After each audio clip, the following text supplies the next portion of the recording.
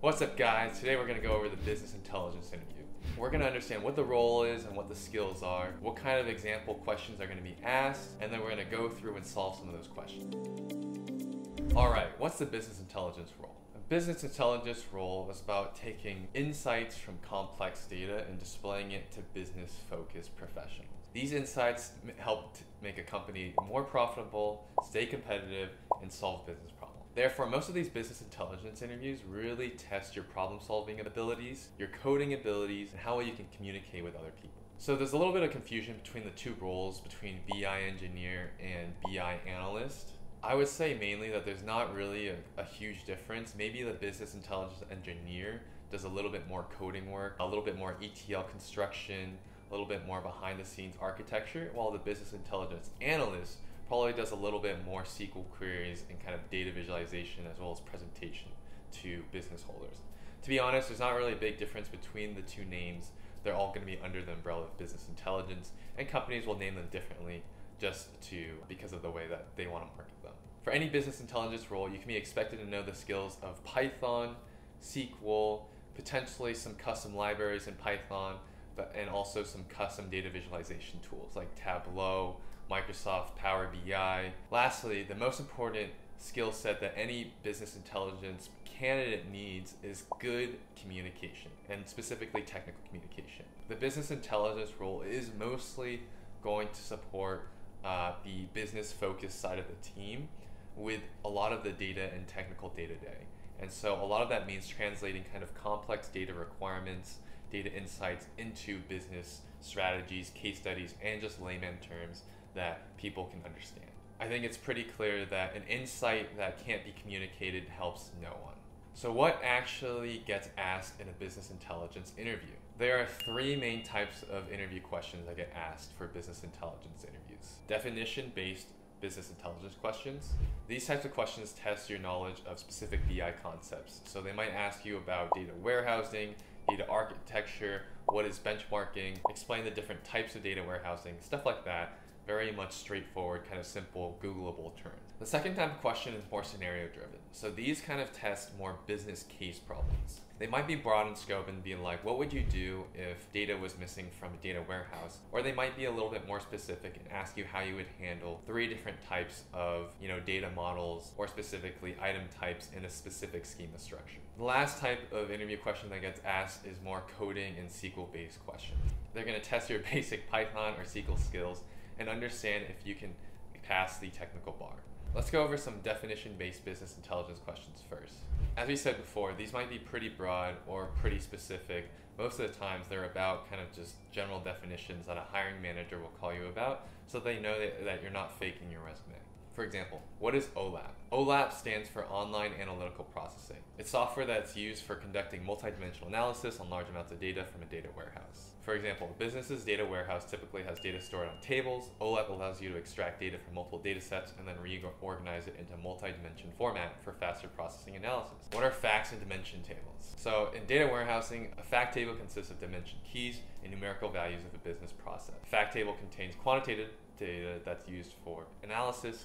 Dimension tables, on the other hand, are dictionary tables that provide information about how the data in the fact table can be analyzed. Why is data normalization useful? Data normalization is a process of organizing data to appear similar across all records and fields. There are many benefits to data normalization. For example, the process helps to remove duplicate data and helps to maintain referential integrity. One thing to note is that for questions like these, you don't need to give them your dissertation. Just a few highlights and kind of broad-based points is good enough. Awesome. Now let's dive into business case questions. So business case questions we've covered in the past. You can watch this video here, but essentially what they are is that they focus around a specific case scenario, and they're asking you to just kind of conversationally come up with different ways that you would manage it using your business intelligence, SQL, and just case problem skills. So sometimes they're going to be a little bit more open-ended. So our first question is something like, tell me a time when you failed on a project, right? And so for these kinds of open-ended questions, these are more behavioral-based questions.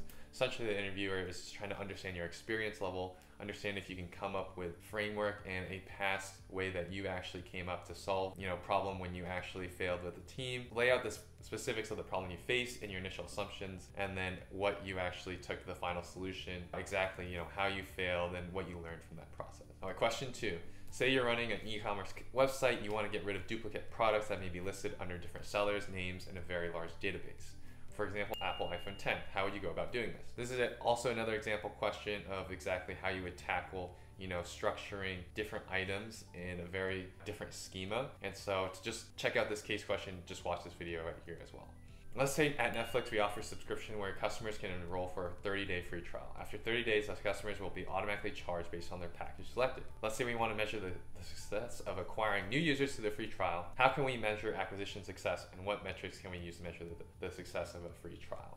Again, this is another business case question, really just trying to understand your problem-solving ability. Lastly, we'll jump into business intelligence coding questions. So these questions are going to be either SQL or Python. You're definitely going to see a lot of SQL questions, and these SQL questions are going to be way more focused on the ETL bits.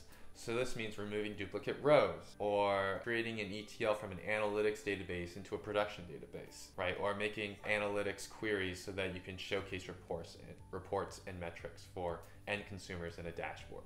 So for example, let's take this one question, right? Let's say that we have a table representing a company payroll schema. Due to an ETL error, the employees table did an insert instead of updating the salaries every year when doing compensation adjustments. The head of HR still needs the current salary of each employee. Write a query to get the current salary for each employee. Assume no duplicate combinations of first and last names. So you can try this question out on interview query, just giving you a hint. You're gonna have to do a subquery here, right? If we want to get rid of duplicates, a lot of the times we have to find the first result and join it to itself to the same table. Write a query to show the number of users, number of transactions placed, and the total order amount per month in the year 2020. Assume that we are only interested in the monthly reports for a single year, January to December. So for this question, a lot of it is going to be focused around creating a report. And so this is much more of those reporting metrics types of questions that we discussed. This question is also commonly asked in the Amazon business intelligence interview. We're given 2 tables. One is named projects and the other maps employees to the projects they're working on. Write a query to get the top 5 most expensive projects by budget to employee count ratio. So a little hint here, we cited the count distinct in our transactions table to generate our number of monthly customers, but then we probably have to do a join. Now moving on to Python questions. Given a list of timestamps in sequential order, return a list of lists grouped by week, 7 days, using the first timestamp as a starting point. So this kind of sounds like a SQL question, but it's actually a Python question, and you'll see this come up a lot for business intelligence interviews.